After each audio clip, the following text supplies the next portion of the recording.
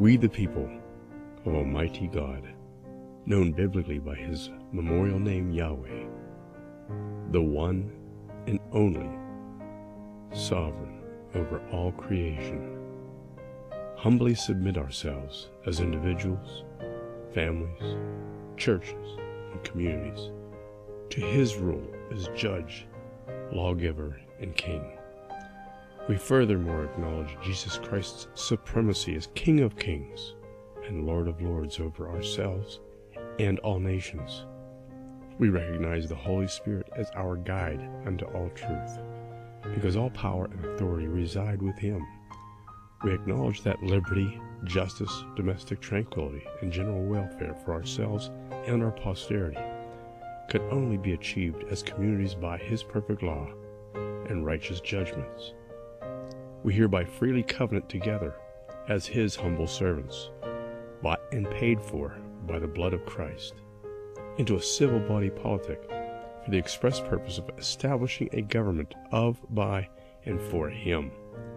This is to be accomplished by implementing His commandments, statutes, and judgments as the only standard for ordering our lives, both individually and communally. We furthermore look to Him for wisdom, assistance, and protection in conducting His affairs here on earth as it is in heaven.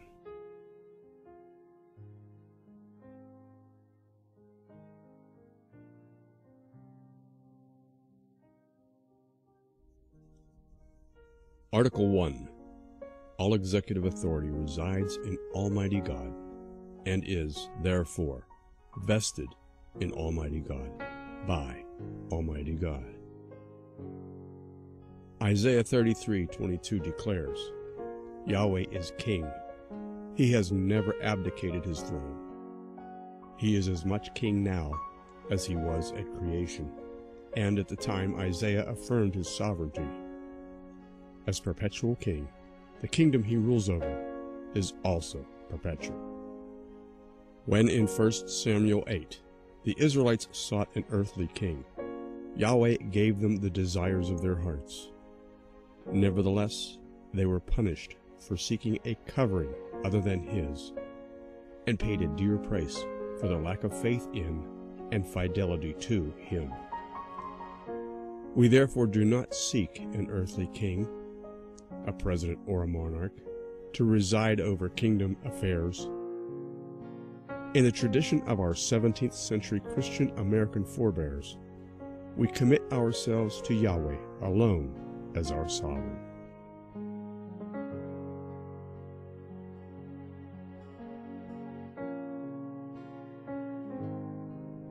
Article 2, Section 1.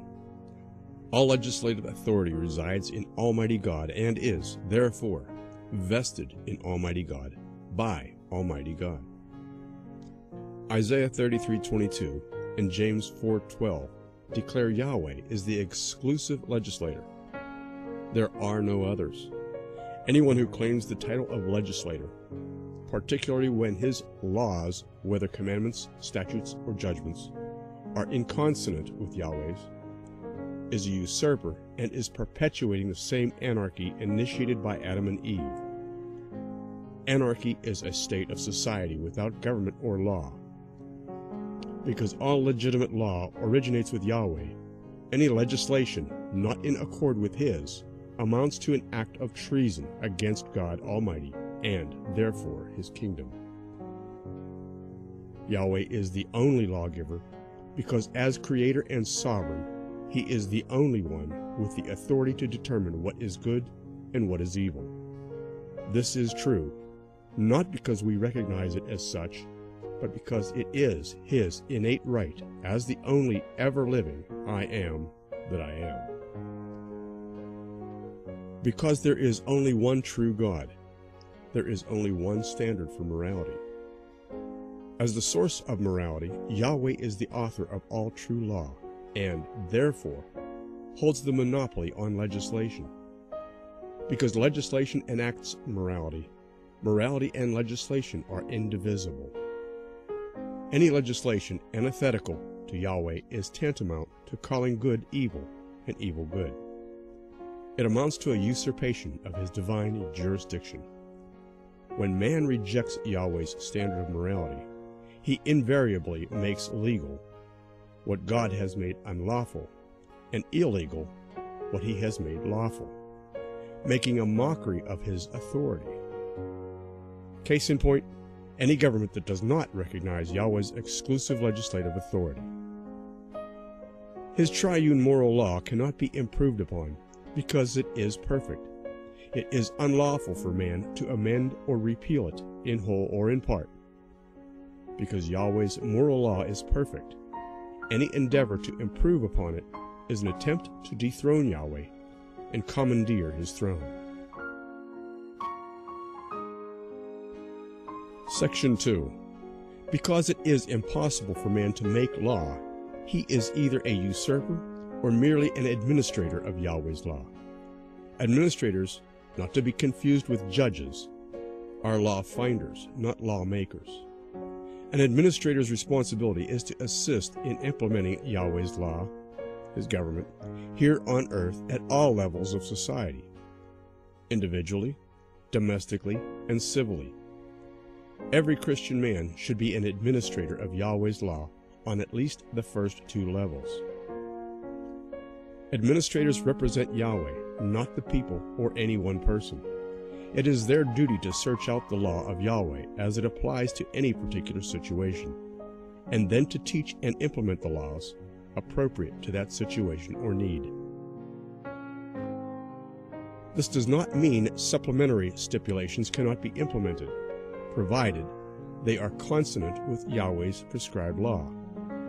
For example, a father who governs his family under God's authority and by his law has the liberty to implement house rules, such as hygienic and household chores. The same is true on all other levels of society. Today's technology did not exist when Moses codified Yahweh's moral laws. Therefore, additional stipulations are required for these new conditions under and in accord with God's case laws, his statutes and judgments. Provided such regulations do not conflict with Yahweh's moral law, they are perfectly acceptable.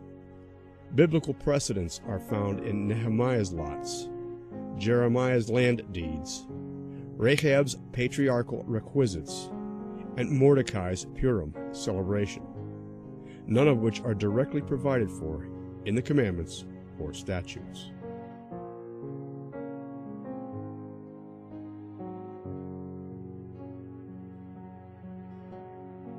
Section 3. Civil administrators shall be composed of biblically qualified men, 30 years to 50 years of age, who will remain such so long as they aspire to the position, and provided they remain biblically qualified. Civil administrators are to be nominated by men from their immediate community who can personally attest to the nominee's biblical qualifications. When there are more candidates than positions, nominees shall be elected by Yahweh via casting lots. The number of administrators shall be determined by each and every local community, as their needs require. Communities might be well advised to consult the numerical model for judges in Exodus 18 as a guide for administrators as well. That is, one administrator for every 10 families. Civil administrators, like judges, are to be compensated for the time and services from tithes and free will offerings.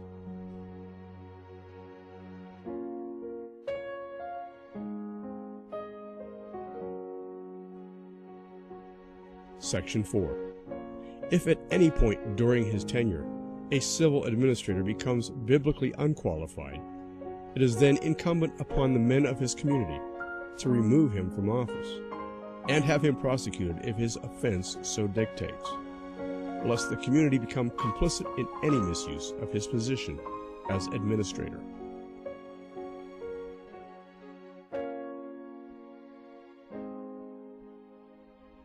Article 3, Section 1. All judicial authority resides in Almighty God and is therefore vested in Almighty God by Almighty God. Isaiah 33:22 declares Yahweh is king, lawgiver, and judge. His sovereignty is inherent in and over all three branches of government. Consequently, any civil judgment not congruent with his perfect law and altogether righteous judgments amounts to judicial usurpation and, as such, an act of sedition against Yahweh's sovereignty.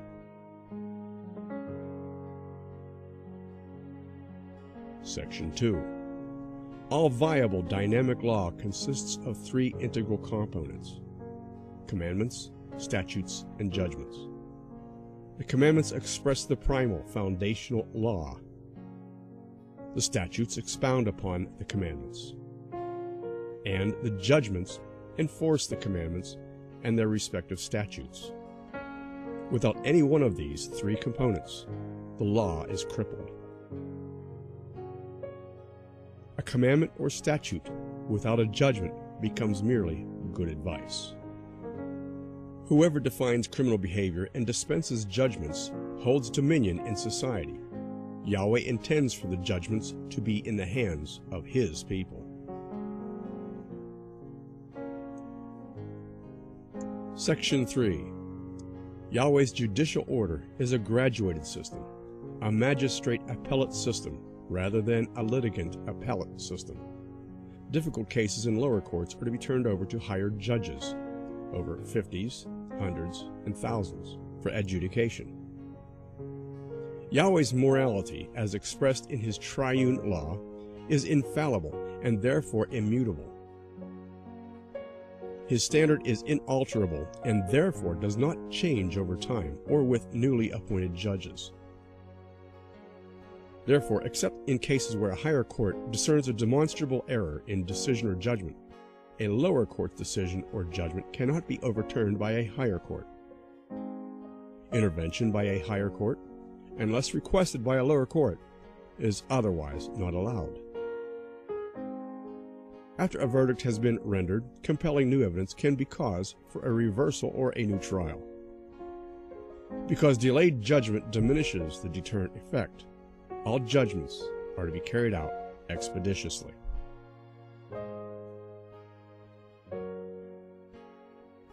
Section 4. There is nothing in the Bible that resembles a jury system drawn from the general population. Even with jury nullification, a juror's right to judge a law as unjust, oppressive, or inapplicable to any particular case, in force, juries invariably render decisions based upon each jury's collective standard of morality or immorality. Juries are notoriously fickle and produce at best erratic justice.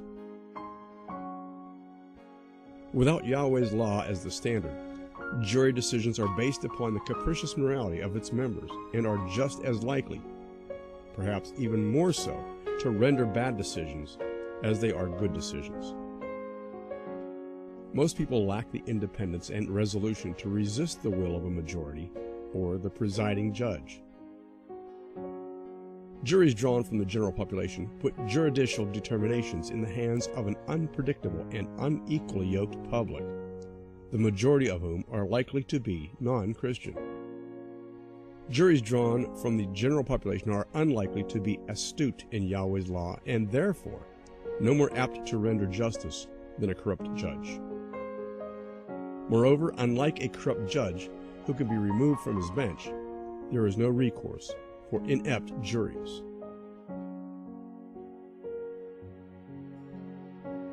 Section 5. The Bible provides for judges, officers, and magistrates. Judges shall be composed of biblically qualified men who will remain in office as long as they aspire to the position, are mentally capable, and remain biblically qualified. Judges must rule in the fear of Yahweh and on His behalf instead of the state or any one race, class, gender, or person. This can only be accomplished when judges' rulings are based exclusively upon Yahweh's never-changing morality, as reflected in His commandments, statutes, and judgments. At the same time, judges must be impartial in their decisions, regardless race, class, gender, or person.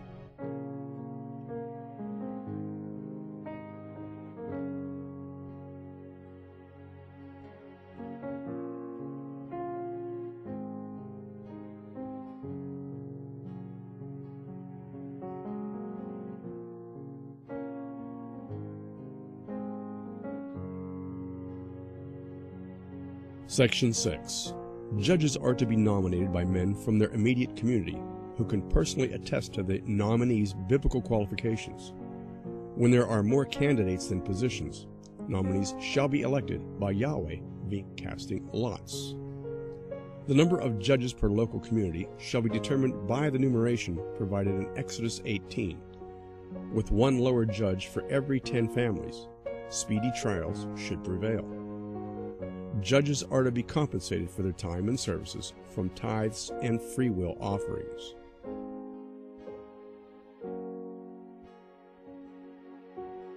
Section 7. If during his tenure a judge becomes biblically unqualified, the men of his community must remove him from his bench and have him prosecuted if his offense so dictates, lest the community become complicit in any misuse of his position as judge.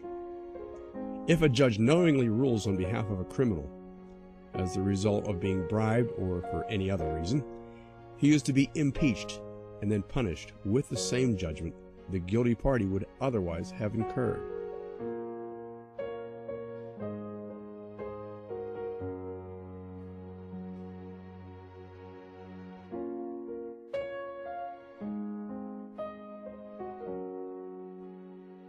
Section 8. Depending upon the nature of the crime, Yahweh's civil laws call for 5 principal modes of punishment. 1. The death penalty. 2. Retribution, an eye for an eye, tooth for tooth, etc., with penalties. 3. Restitution, with penalties. 4. Indentured servitude. 5. Floggings. Except for short-term, pre-trial incarcerations, prisons, which are a tax burden upon law-abiding citizens, are superfluous. Bail is likewise redundant. It is also unbiblical. The absence of prisons necessitates speedy trials and expeditious punishment. Testimony is required of all witnesses, including the accused and his relatives. In addition to the required restitution, 2 to 5 times, depending upon the nature of the crime, anyone discovered attempting to cover up his crime must pay an additional 20% to his victim. Except for 2 instances, Yahweh's law does not provide for fines to be paid to the state or government. In all other instances, monetary remuneration in the form of fines or penalties is to be paid to the injured party or the relatives of the deceased. No one is liable unless injury or damage has occurred to another person or his property. The state cannot be a damaged party. Consequently, there is no liability for such things as speeding or other victimless crimes. In instances where death, injury, or damaged property results from reckless negligence, speeding, etc., liability will be assessed according to Yahweh's prescribed judgments. The designation minor is a man-made exception. Judgments are to be meted out the same regardless of age or sex of the offender. Following conviction, anyone, regardless of age, sex, or mental capacity, found guilty of premeditated murder must be put to death. For cases other than premeditated murder, including cases requiring an eye for an eye, etc., monetary indemnity is allowable at the discretion of the victim's next of kin. Section 9. Stoning is the principal means for execution, for the following reasons. 1. Because of its potent deterrent effect. 2. Because it provides the means for the next of kin, blood avenger, witnesses, and the community to participate in the execution. The harsher the punishment, the greater the deterrent, people are less likely to commit felonies when the maximum penalty is mandatory for unrepentant criminals. This is especially true if it is compulsory for the entire community to attend and participate in public executions. When stones are not accessible, firing squads, which also allows for community participation, may be used in substitution of stoning.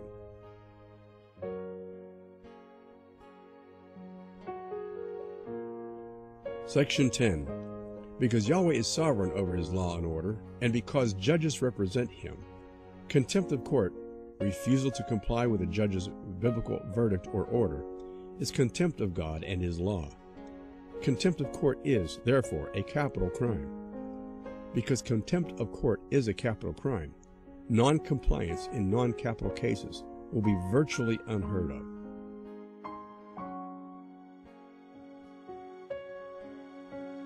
Section 11. The following 6 safeguards are to be implemented in all cases. They should all but eliminate false testimony and protect the integrity of the court and its decisions. 1. Defendants are to be given the opportunity to defend themselves against their accusers. 2. Litigants are required to take self-maledictory oaths by which they call Yahweh to curse them if their testimony is false. In some cases, perjury can be considered a third commandment infraction and, as such, incur the death penalty. 3. Witnesses, or anyone with pertinent information to a crime, are required to testify, regardless whether they're married or related to a litigant. 4. Convictions require 2 or more witnesses. 5. Witnesses are required to participate in the execution or flogging of those whom they help convict. 6. False witnesses are to suffer the same punishment they intend for their victims. Section 12. Trials are to be open to the public in easy accessible locations.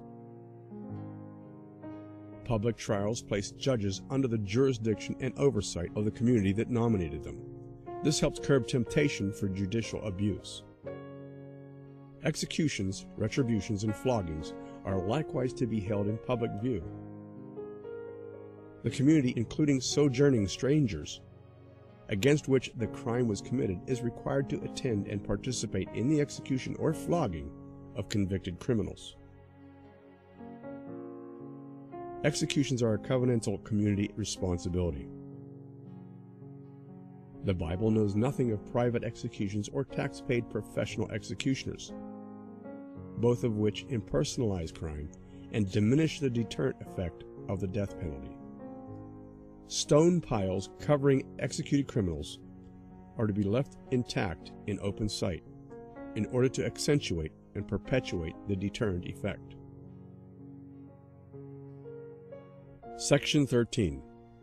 Lex talionis, or the law of retribution, an eye for an eye, a tooth for a tooth, etc., mandates equitable retribution and restricts the extent of retaliation in order to keep the punishment proportional to the crime. Lex talionis is especially important for its potent deterrent effect upon non-capital criminals. The inherent liabilities in the an eye for an eye judgment promotes personal responsibility for one's actions, which, in turn, eliminates the need for insurance companies and encroaching government agencies such as OSHA and the FDA. Lex talionis also substantially reduces both premeditated crime and careless disregard for the lives and property of others. Monetary remuneration may be substituted for lex talionis. The amount is to be determined by the victim or next of kin. Retribution is required only if the victim demands it, not the state.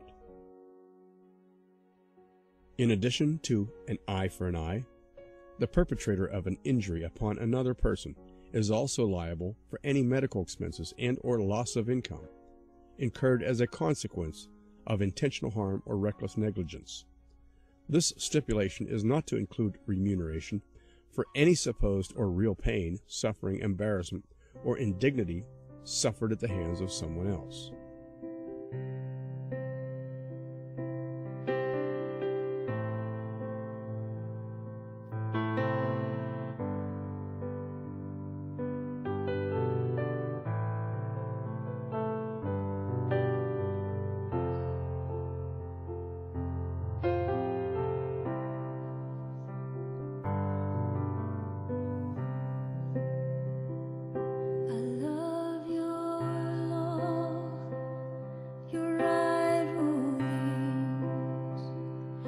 They guide my soul in righteousness.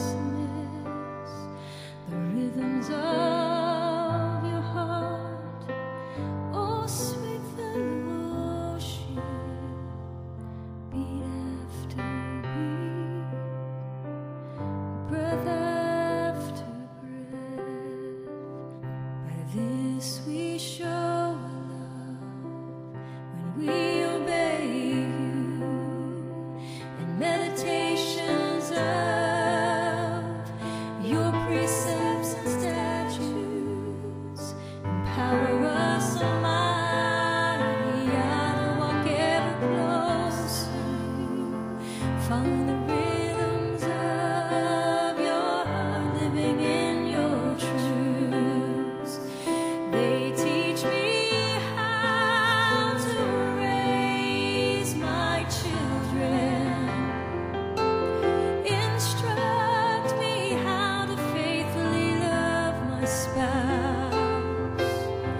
Reveals what forgiveness looks like and just how to walk that out. Oh, when He leads us on to restoration, gives us life and adds no sorrow.